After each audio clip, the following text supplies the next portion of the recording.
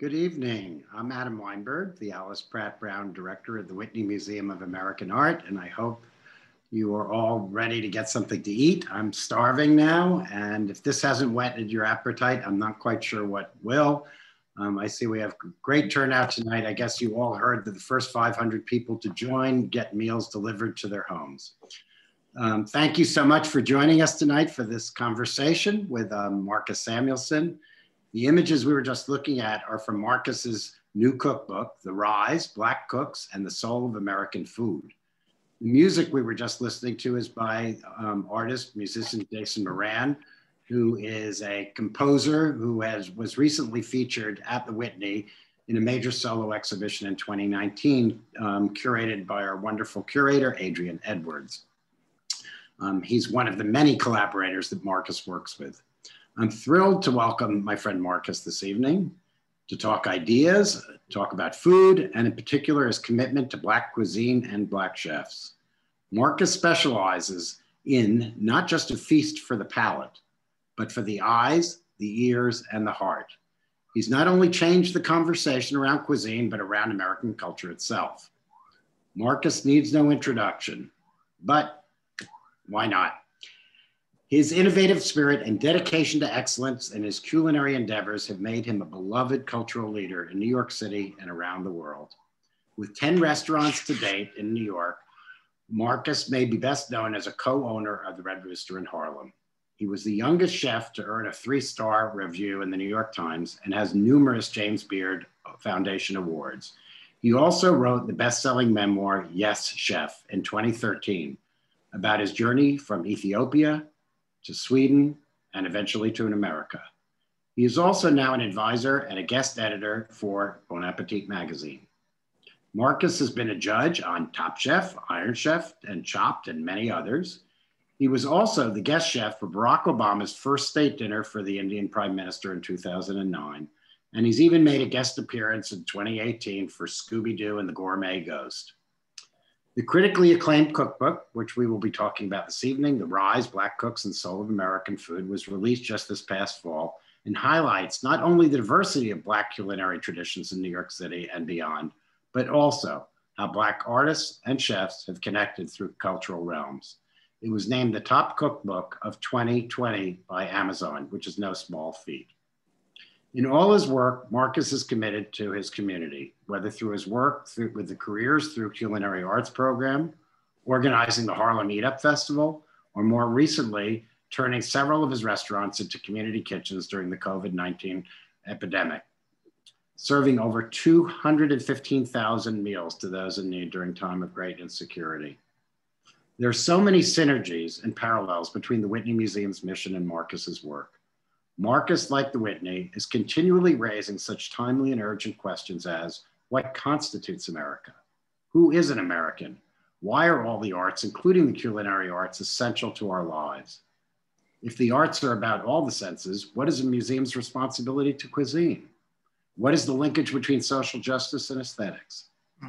Marcus is one of the most energetic, enthusiastic, synthetic thinking, omnipresent individuals in our city and country. He is not merely a chef, a restaurateur, an author, a professor, a food guru. He actually was the star of a program called Inner Chef, a media personality, and a social activist. He is a paradigm-shifting, boundary-crossing public intellectual. It is my great honor to introduce Marcus Samuelsson. Marcus, hey, welcome. How are you? That was fabulous. That was like, whoa. Okay, I'll do it again.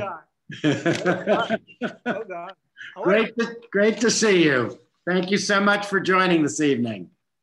Very, very happy to be here, Adam. And I just love that as the arts and culture in the city, that we're sticking together. We are now figuring out how can we navigate through this, through our communities. We are so thirsty to stay connected, to stay together. And I just love this. So thank you for having me. It's such an honor to be partnering with the Whitney on this. And we've had a lot of fun planning it. So thank you. Oh, great pleasure. And just for those of you out there looking and seeing the W over my shoulder, yes, it's an upside down McDonald's sign. So it is about food, but it's actually an artwork by an artist named Virginia Overton. It's the W for Whitney. But we're not going to be talking about that food tonight. We're going to be talking about Marcus. And I thought we'd do just a little history, if we could first, Marcus, for some of the people who don't know you. In your bio, you're referred to as an Ethiopian Swedish chef. Your new cookbook is about Black food in America, but it's also about the diaspora of Black cooks. Can you talk a little bit about your connection to all of those different realms? One of the blessings about being American and becoming an American is how layered and complex our narratives are. And that's what we're figuring out at this very moment, right? The fact that someone can be American, but the starting point was a hut in Ethiopia, through Sweden, and today be American. And there lies the beauty and there lies the complexity in our culture, in our food, and in our diversity. You know, I think one of the most incredible things about being American is that you can have 3 windows in to different places.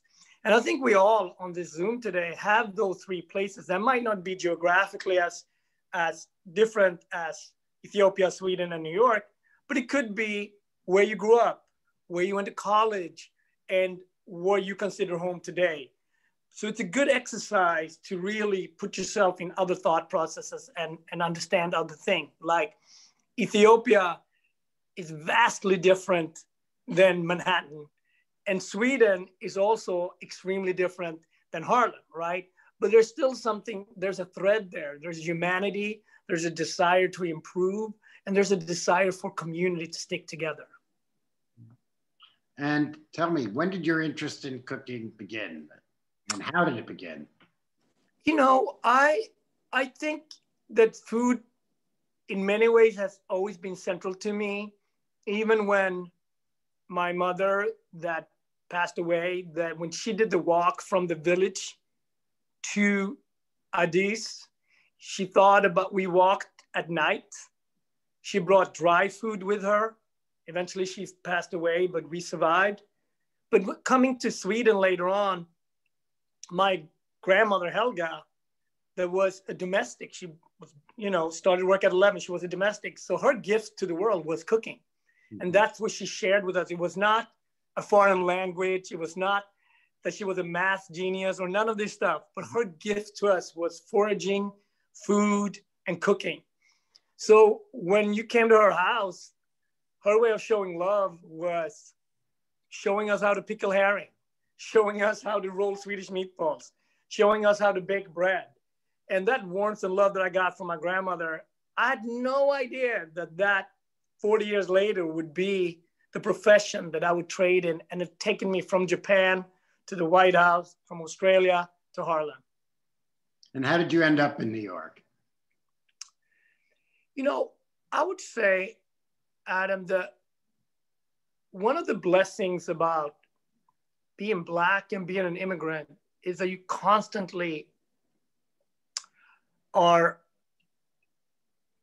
you're getting challenges in front of you that might be at the moment very, very difficult.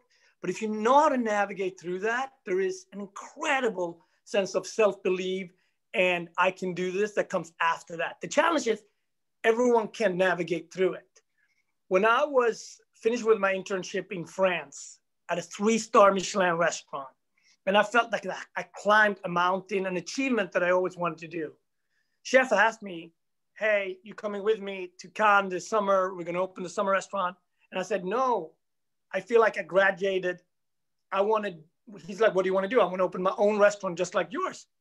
And he said, it's not possible. Do you know any Black restaurant in Europe that has 2-star or 3-star Michelin? I said, no. So he said, that's the answer. You can work in a restaurant, but you can't own one. And that was the moment when I knew I had to go home. I had to speak to my parents. And I sat on a 38-hour, 40-hour train ride back to Gothenburg. And by the time I got home, my father, that knew nothing about cooking, he said, you're going to New York. Do you know anyone in New York? I said, I do. He said, there used to be a Black mayor in New York City. If they can choose a Black mayor, they will make space for a Black chef. And that was it. Hmm. It's a wonderful story. And then how did you end up at Aquavit? I think wasn't that your first real big? Sure. I grew up in the restaurant world at Aquavit. I was 23. I learned so much about being a minority in terms of a Swedish sense, like how do you put out a minority cuisine? And, you know, the fact at that point I've worked in Japan, I worked in Switzerland, I worked in France. I had a good CV, good resume. I got a job. I knew somebody at Aquavit. And the fact to have that security of a Swedish restaurant and knew I could get a job there, got a job. And Aquavit was also the place where I got to understand New York, how New York City worked, you know. And it was also in Midtown, so it was very grown up. It was very adult experience. So I feel like I have so many of my blessings to start at Aquavit and to be able to navigate through it. And I learned a lot. I have a lot to think to be grateful for my years at Aquavit. So at what point did it click that you weren't going to just keep making Swedish food and you would start focusing on Black cuisine, or you know, was this part of a search of origins for yourself? I think as an artist, as a creative, it's very important to constantly evolve and being curious, right? I just today actually had the opportunity to speak to Brown University, and the students, their questions were just brilliant, right? And I'll tell you what, was two things that happened in the early 2000s. One was I did a cooking demo at the Culinary Institute of America, and a student asked me, here you are talking about fluently in Japanese food or fluently in French food. What about African food? And I find myself stuttering and I did not know how to articulate myself. And I struggled with that, and it was really an identity changer for myself. I had to search deeper, and that question really led me to search for my Ethiopian father, our identity, and eventually learn more about myself and my family. And I eventually met I had 8 more sisters and brothers in Ethiopia and so on. The other major event, not similar to this moment, but still was 9/11. After 9/11, I asked myself, you know, I cooked at the Towers the weekend before. And I asked myself, what's the point? Like, why do I only cook for the 1% of the 1% here in Midtown? There's got to be something more important. And that was really when I was speaking to my mom a lot, soul searching. She said, move to community and move to a place where you can cook for the neighborhood. And for me, that was Harlem. And it was 8 years between moving to Harlem and opening Red Rooster. But it was also enough time for me to be a good student, to learn about the beauty of Harlem and the beauty of Black culture, that I had to go and search for it. It wasn't a blog. There was not a newspaper. I had to go on that journey. And it was a fascinating journey that taught me a lot about the history of Black culture. And how about the history of Black food? Because when you were opening the restaurant, who were your teachers in that process? And how did you learn in that 8-year period that then became Red Rooster? Well, it's all about community, right? I had incredible mentors like, you know, Dapper Dan taught me about merchant, and he told me also the difference between the Tenenbaum and the projects and the challenges within that, but what that meant. I had people like Bevy Smith or Janelle Procol or Thelma Golden that could teach me about art and culture, and Lana Turner. But it was also some of the beauties about Black culture is that it's not always official. Sometimes it's an underground. So if I wanted a great cornbread, there wasn't the restaurant for me that I should go to. It could have been in the after church program. If I wanted to find the best jerk chicken, that was in the park in Marcus Garvey Park on Saturdays. If I wanted a seafood guy, you know, that was Lobster Mike that pulled up at a specific day outside the subway station. So very much like hip hop, it was the culture of the street, and it was about capturing that. And so much about Black culture lives what we call underground, but eventually becomes the mainstream. And for me, it was searching for that, doing my own take of that, bringing that into the 4 walls of Red Rooster, and then broadcast that. So on Sunday, there was gospel music, but also making a menu that was connected to spirituality. On Mondays, it could have been jazz, but making food that had the tempo of jazz, maybe even looking at New Orleans, for example. So it gave me not just a schedule of what to do, it also gave me a roadmap that was beyond cooking. It was about art, people, hospitality, and food.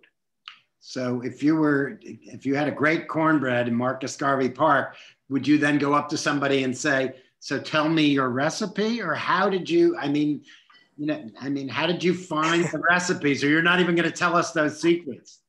Well, it was one of the blessings for me about this was as a young chef and as a chef that accomplished a lot, it was almost like I have to throw all those skill sets, what I learned downtown in France, away.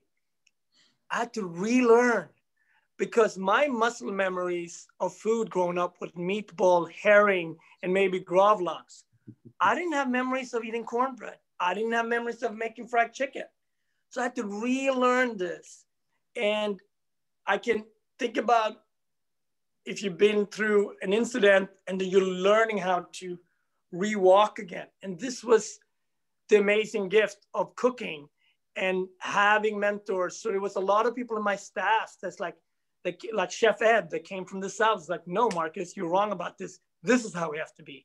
Mm-hmm. And this back and forth of, can you chef through a community in a different way? Right. Not always having all the answers. So this was a very important time and learning Blackness, right?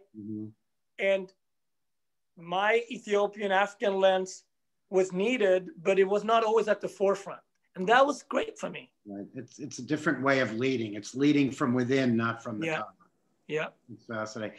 So when you opened the Red Rooster, one of the things you did is start working with lots of different artists. And I think we have a few images. I can just cycle through them quickly if we would, and just for people to get just a little sampling.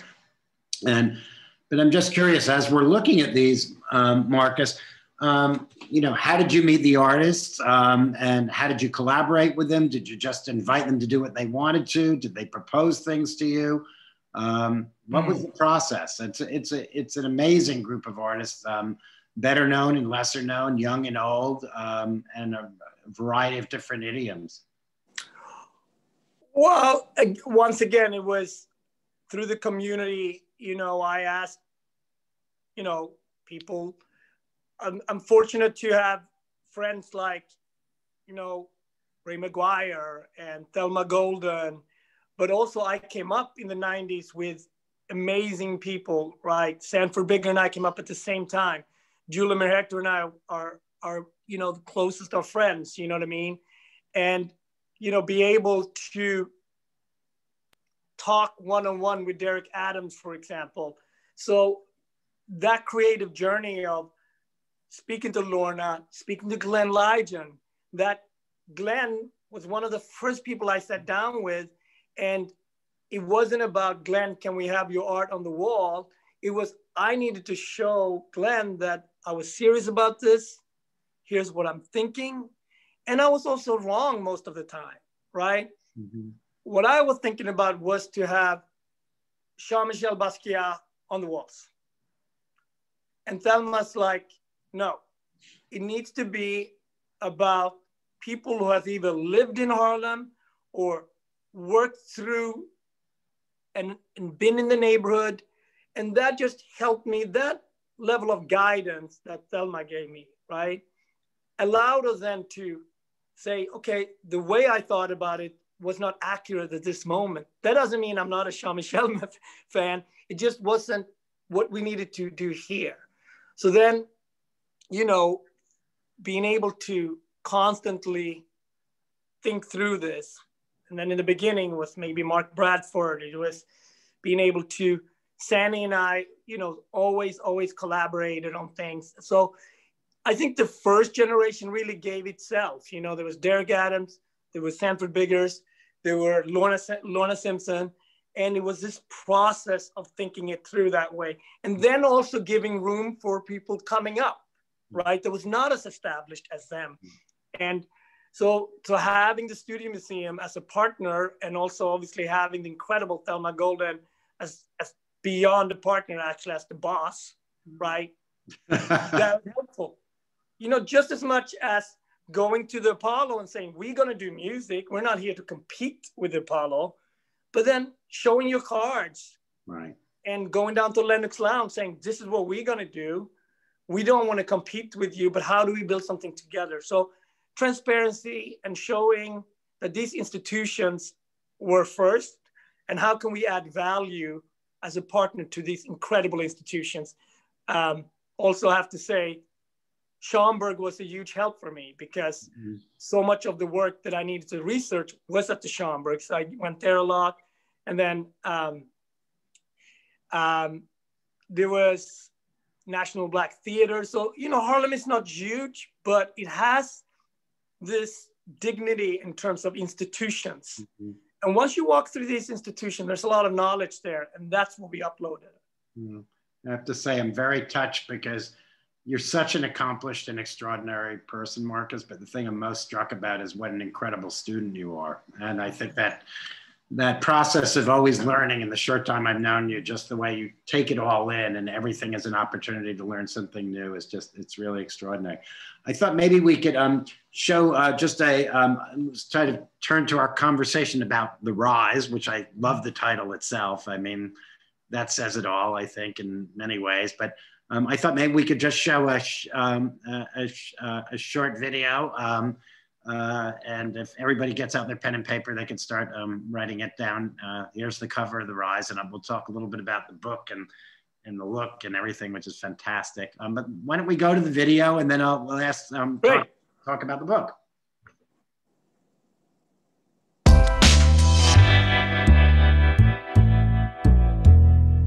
What's up? We're back cooking from The Rise. You know, I love telling these stories and sharing these stories from Black cooks in America. This recipe was really inspired by Mr. Steven Satterfield and Whetstone magazine. He always connects the diaspora and Black chefs and culinarians around the country. So this is our spice roasted black cod with Beniseed vinaigrette and carrots. Beniseeds really stem from Nigeria and Ghana, and is really sesame seed. When you think about it as a sesame seed roasted cod, it sounds delicious. So all we're gonna do is actually just put a nice good spice mix. Could be berbere, could be el res hanout.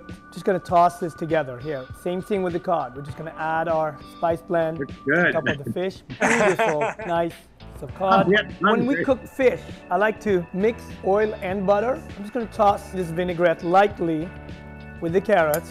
Don't want too much, I don't want this to burn. I'm gonna add some nice fresh herbs, sage, basil, parsley, just like that. I'm gonna put it in the pan. What we did with the carrots, we're also gonna do with the cod.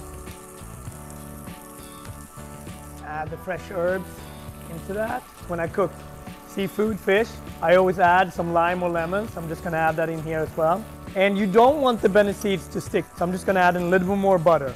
Every recipe in The Rise, we honor one chef. And this one's gonna be Mr. Steven Satterfield, that has his own magazine, started his own publishing company.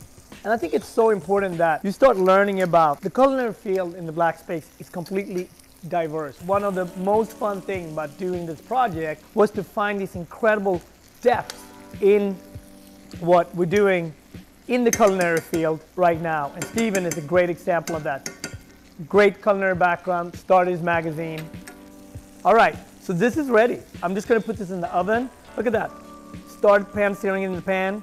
Now we're just gonna roast it in the oven, and then it's ready to serve. All right, so this is just gonna cook for another 5 minutes in the oven, and then it's done. All right, look at that. Our cod is ready to go. Nice, flaky, the carrots are cooked. So we're ready to plate. The journey of The Rise is also to rewrite the history and rectify it. So much of our food has been taken away from us, from the continent, but also the words has changed. This Beniseeds roasted cod could have been called sesame roasted cod, but the Beniseeds probably opened up some conversations, just like peanuts came to this country, just the way rice, okra, and so many other things that came to our country via West Africa. All the flavors is right here, right? The Beniseed vinaigrette. Now when we had it in the oven, this is where we have all the flavors. So I'm just gonna dress that on top as well. And that's where that nutty flavor comes from now. That's where the flavor is gonna come shine through. What I've enjoyed so much with doing the rice is to connect the Black food community with the larger hospitality and restaurant community, but not just chefs, writers, winemakers, customers, consumers, everybody. Our stories have not been shared enough. Go and visit these chefs, go and visit these incredible craftspeople. They deserve it, and their food is amazing. Feed your curiosity, cook from the rice, tell your friends, share stories. What could be more delicious than learning something new that still have familiar roots, and you go to the next dinner party and say, hey, guess what I just learned, or guess what I just had? Enjoy the rice. So Marcus, so how did you select the chefs that you featured here? I mean, I know you had a television show called No Passport Required. I always love the name of that. And probably some came out of that, I imagine. But these are chefs from coast to coast, north to south.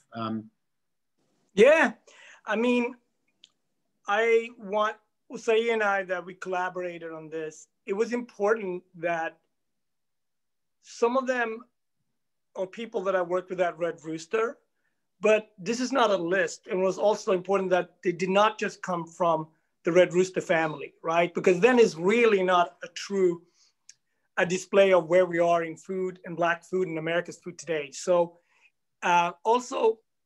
so it was speaking to mentors and friends of mine like Eduardo Jordan, that is in Seattle, an amazing chef, or Greg Godet in Portland, Naisha Arrington in Los Angeles. So spreading this so people can't come and say, it only happens on the coast. Black cooking, American food is happening all over the country. Anticipating what the question would be from the community. Well, how do I support? Well, this is how you can support. So we did a deeper dive in about 40 chefs and food writers and winemakers. Then we listed another 200. So this really shows the ubiquitous and the pluralism of our journey, because I knew there was a major gap between what was happening and the public's larger understanding about Black food. When I think about, for me, pop culture, the way America thinks about Black culture and pop culture is almost one, from gospel to rock and roll to R&B to funk to hip hop to even trap. You can think about it, what era, and we will know that. Well, if that's one of the measurements, we are far behind. I even think that art has done it, through the layers, right? We know about, Jacob Lawrence, and we know about Romar Bearden's, and then we know about the amazing 70s and the 80s, and out of that come the generation that you think about what Thelma and the community has built on from that, right? And therefore, you have the Glenn Lyons, the Julia Mariatto, the Carol Walkers, and so on. Those were my two measurements in terms of where I wanted us to go in terms of the food. So it was making it vast, showing our diversity, that why would Black food, even the idea that Black food would be monolithic, that is just so strange to me. So it was about simplifying it so people can understand, first of all, there's 5 original cuisine in America that is linked to Blackness: barbecue, Cajun, Creole, Low Country, and Southern food, right? It's all America's food that really comes from the diaspora. But then also think about it in terms of authorship. If we have the right authorship about something, the people that should be credited gets credited. Memories. The memories part of how we celebrate things are important, right? And start thinking about these memories as they're connected to Black culture. That helps tourism and the way we think about how we travel and our neighbors. And then the last part, aspirations, because that then allows us to think about who wants to come into our field, who values it. So those 3 pillars were very important to me. And I mean, I loved, you start with the epigram. It says, Black is not a taste, or is it? Yeah. Is it? Well, I think that it's really important to ask questions that are unanswered unless you go through this journey, right? And it allows everyone in. You have to create an environment that everyone feels, this is my journey too, right? This is my art. This is our art. And as incredible as American diverse it is, it's on us to tell the story and create the story.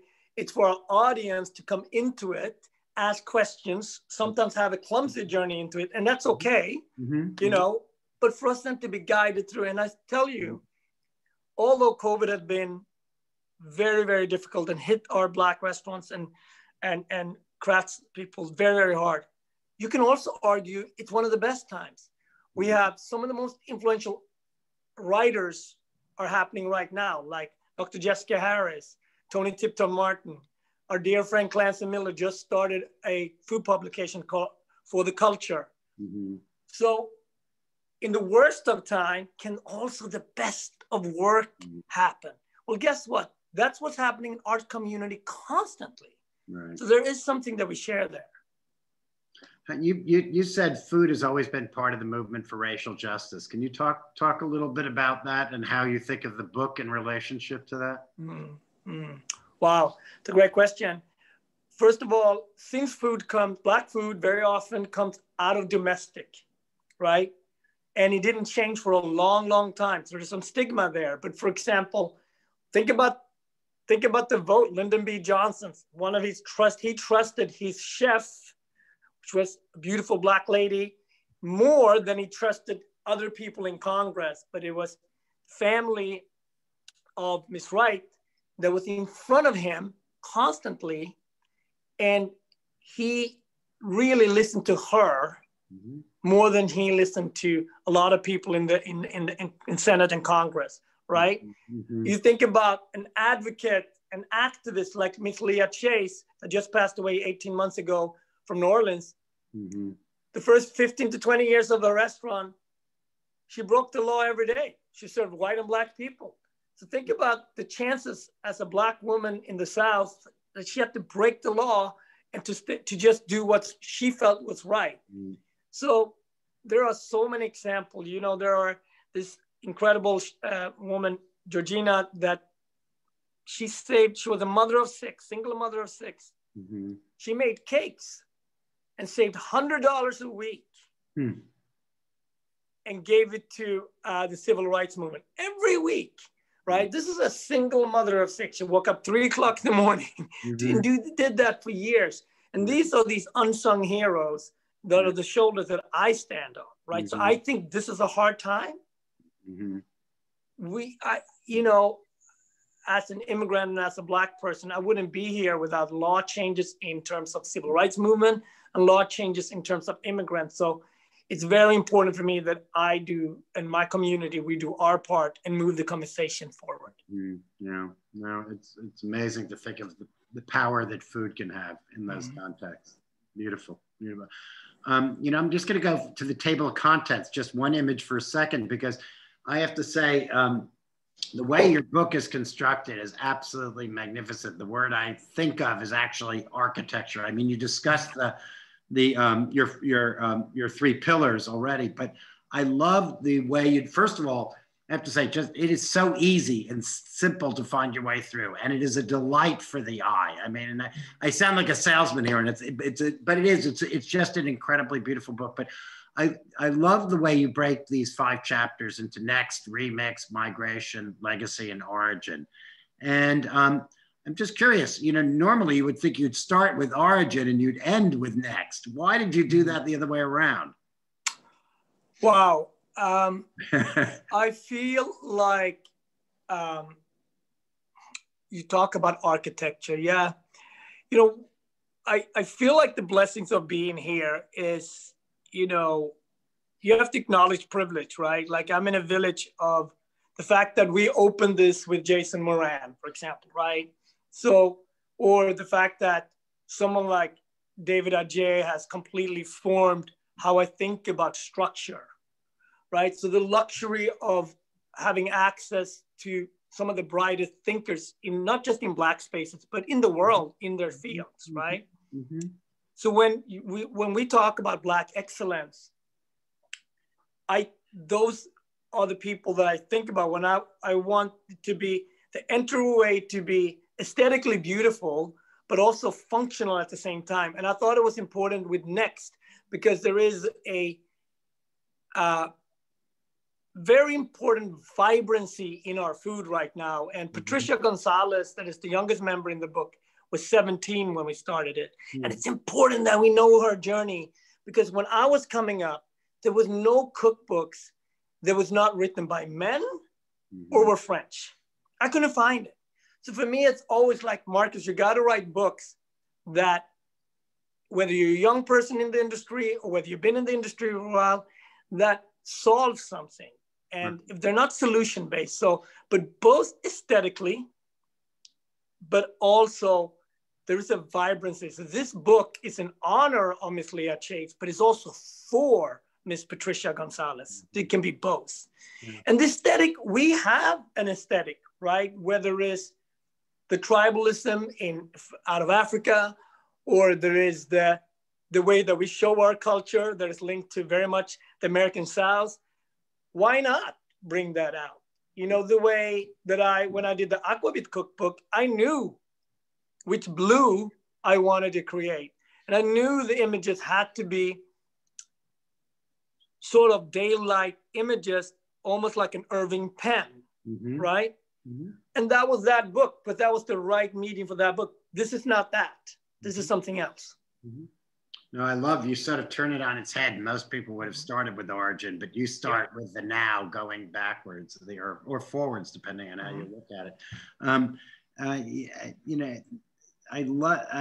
Were you thinking? I mean, this is one of the first. I mean, I think this is going to be the book that is on everybody's shelf in terms of Black food. I mean, this will be were you thinking at all of kind of the Julia Child, James Beard? I mean, where you were going to create something that was going to be kind of foundational in that sense? I mean, I think the amazing thing about this book is it's an encyclopedia in one way. It's a source book. It's a compendium. It's a geographical. It's all of these intersections and actually, despite or because of all the intersections, somehow though it all comes together and it's very, very clear. But I think it's so foundational in a way. It's like this would be the go-to book I would go to if I were trying to find a recipe to begin with. The books takes a long time. They take 4 years to make, and it was very important. Like Usai and Yewande worked with me on the recipes, and Usai is our co-writer. And first of all, they're both brilliant in their own way, and they brought different things. West Africa, I'm from East Africa, but it wasn't just about West Africa. It was specifically Nigeria, and then we talked to somebody else about Senegal, for example. So it was, again, the privilege of taking the time out of people. Like you write a book and there's 2 hours commitment maybe for the reader to cook or read through it.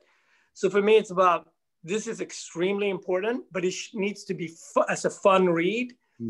And then the information needs to be there, but then the memories out of the food's got to be delicious. So I was extremely excited as we were doing the work. Obviously, as COVID happened, and also as the social justice conversation happened in our country during the latter part of the book,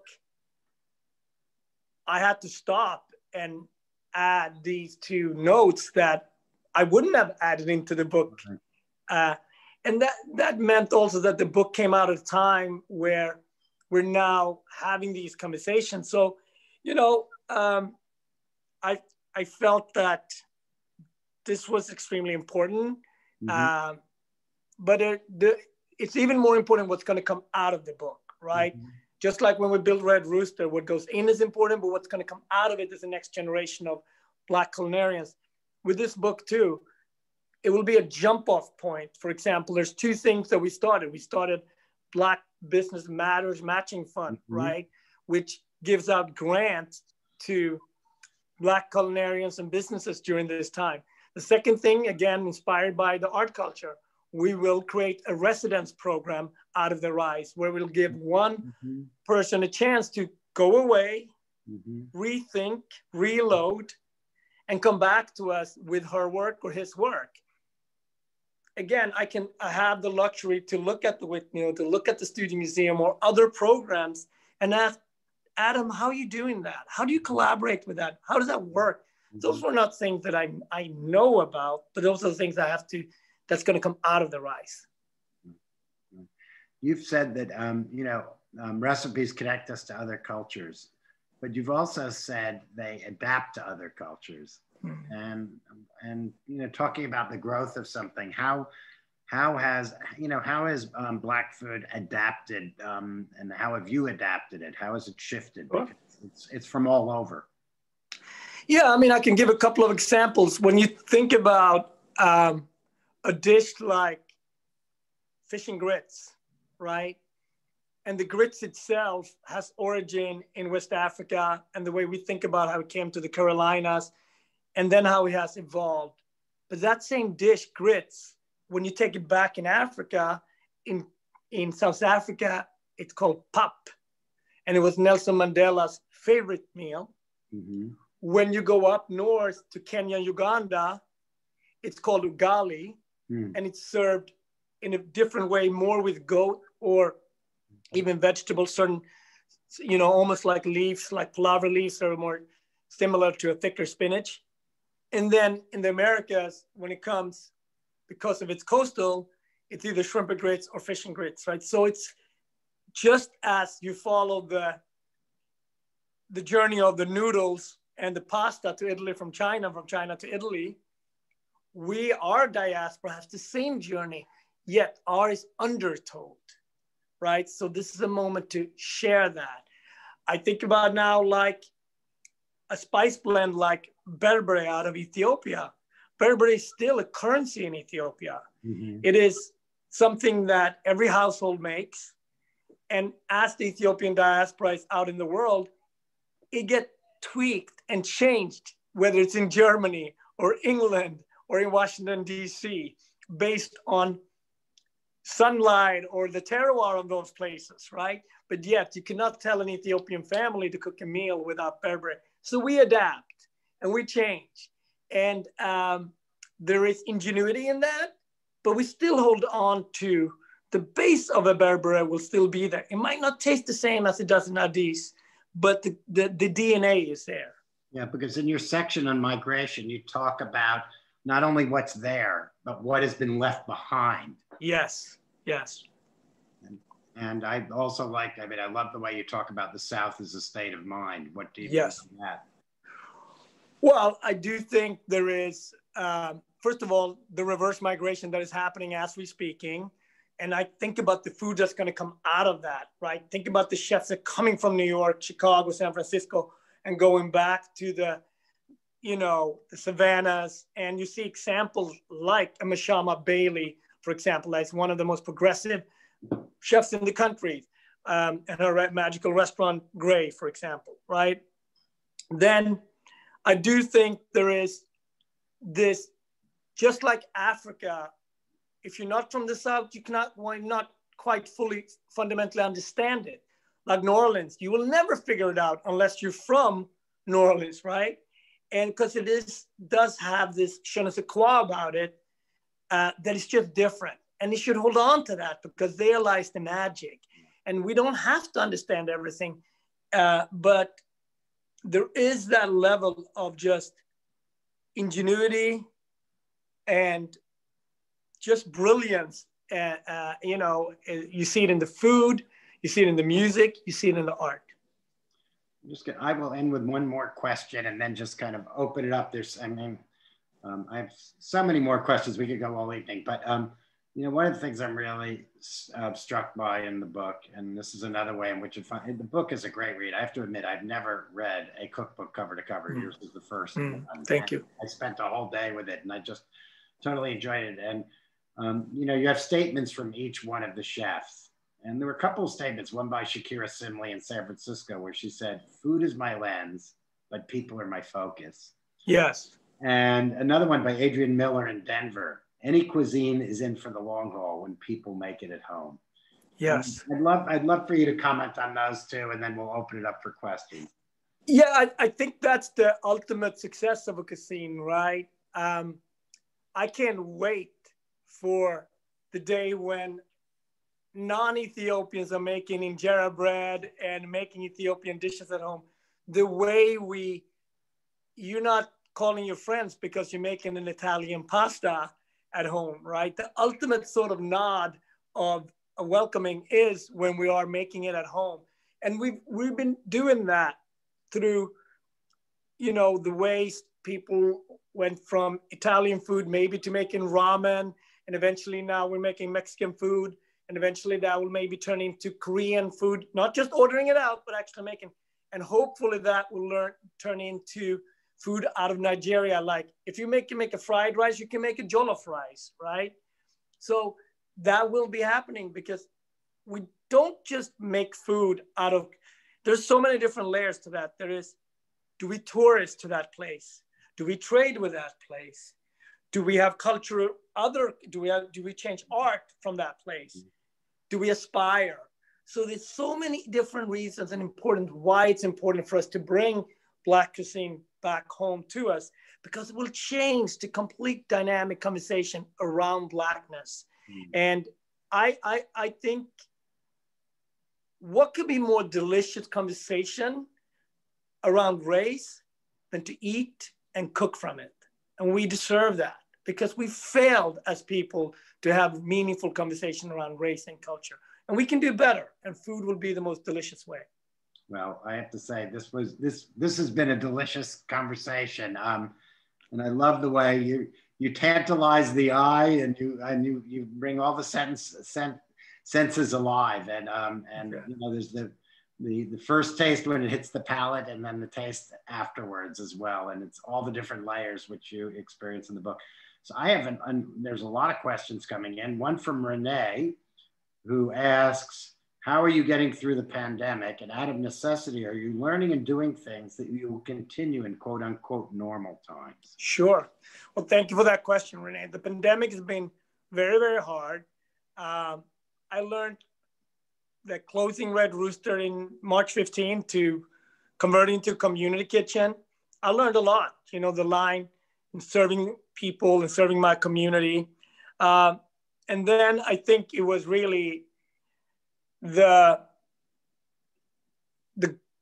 fighting spirit about how can we help other people in the community. So building the fund has been a big part of that, because those are things that's going to be needed. Once the vaccine has hit many communities, the truth is communities like Harlem, Newark, Overtown, still going to experience the pandemic on so many different ways.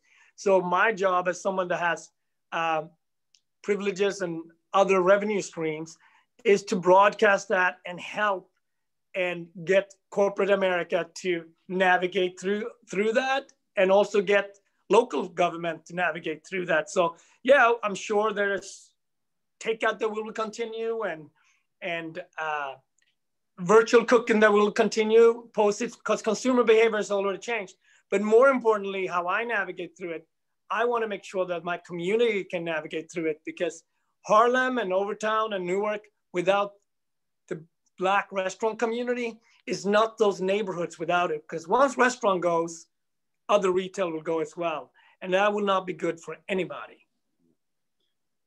Now this goes to your kitchen, these questions. One from Lauren, who says, what is your comfort food when you're at home lounging around in sweatpants and your favorite t-shirt?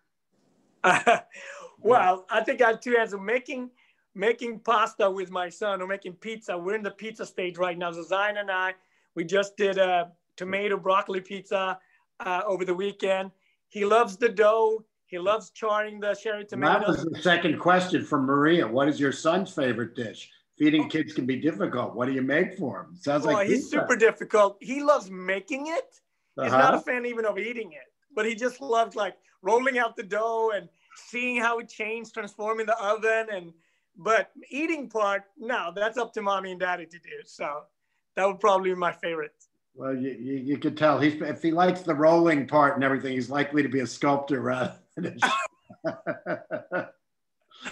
I have another question. How can restaurants and museums contribute to New York City's recovery? Wow. Well, I think there are the fountains of so many things. We need art, we need food, we need culture. We need them as water holes. We need them as gatherings, even say in social distance gatherings. But we also need them to place to understand what we're just going through.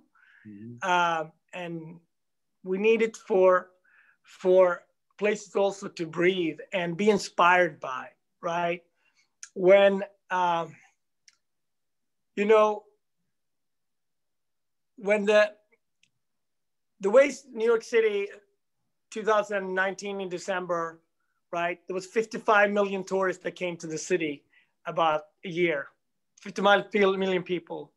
And that they went to the Whitney, they went to many places, right? In the city, restaurants and all of that. Right now, the way a restaurant and the way a museum builds a community starts with the local community and then maybe adds around the tri-state. And then eventually you get Europe and South America and Africa to come.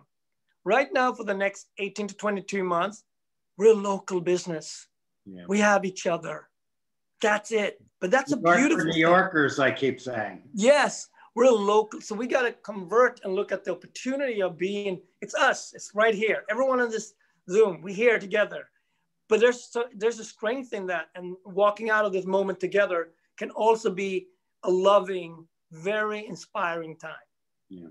Well, this is almost sort of a related question. Corey asks, Chef, with all that's gone on this year, can you talk about the therapeutic properties of food, art, culture, and community in your personal life? Yeah, absolutely. In the beginning of the pandemic, when nobody delivered food, I remember waiting outside Whole Foods for an hour. And I started to think about my Swedish grandmother that grew up during the ransom periods books, right? Where you can get 1 kilo potato, one half a sack of flour. And as I was waiting on the line, that here I am 80 years later, and this is actually happening. But rather than feeling sorry for ourselves, or it was just strength. And it was in that line, for example, I decided we're gonna be vegetarian for 3 months now. Because once you got into the store, there was another hour and push and pull on the protein side. So I'm like, I'm a chef. These people are not. I don't have to fight that over there. So it was things like that, looking at the strengths, but also looking at the strengths of my history, where I came from.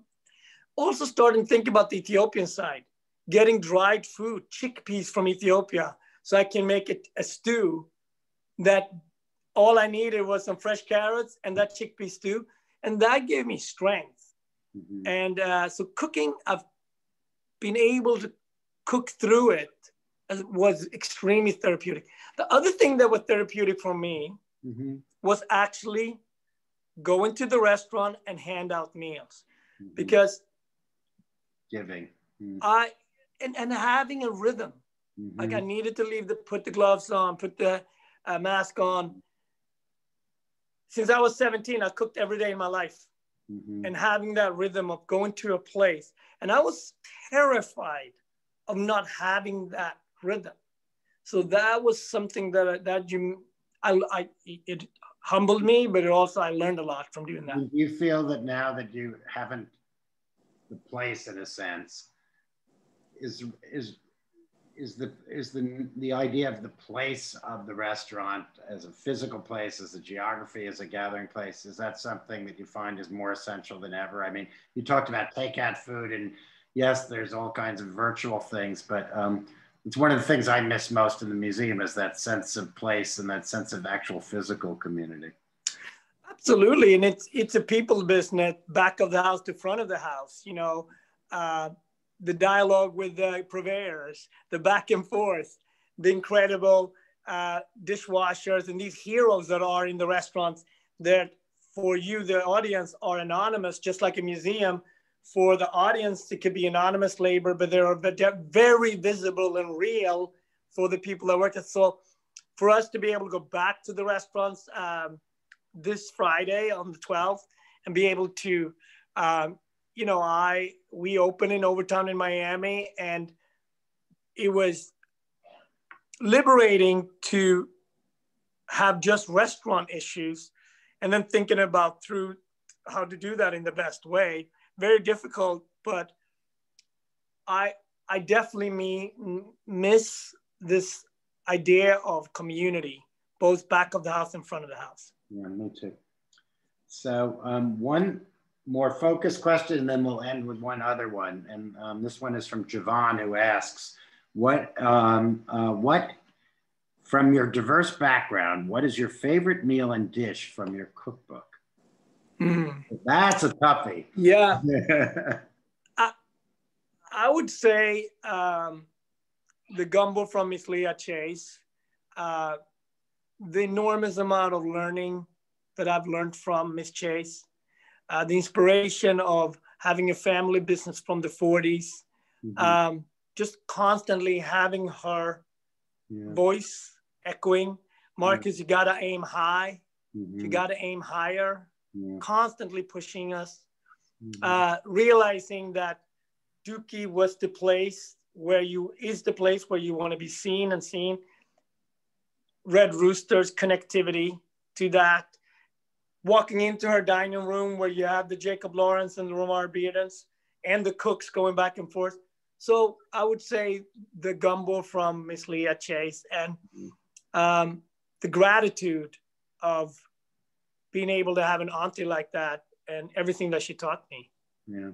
It's not just the food, it's everything about it. Yes.